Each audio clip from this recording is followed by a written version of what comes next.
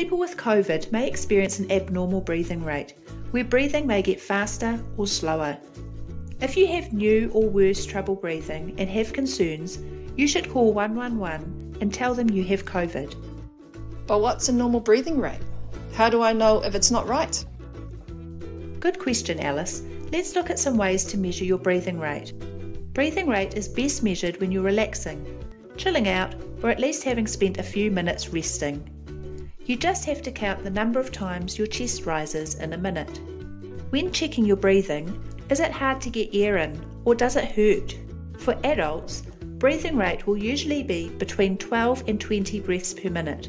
For children, the breathing rate varies with age. Write down the number of breaths per minute in your symptom diary, which you can find on the Health Navigator website. If your breathing rate is slower or faster than this, ask someone else to check it for you.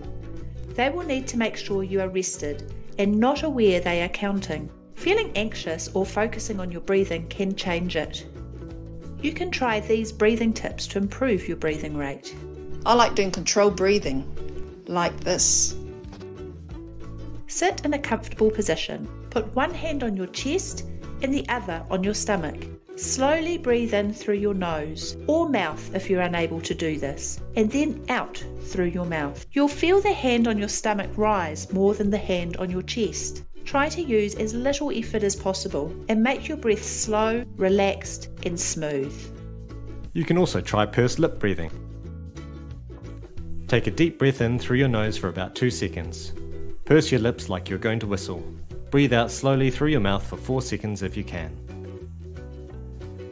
If you're having a bit of trouble getting air, look at our video on positions to make your breathing easier.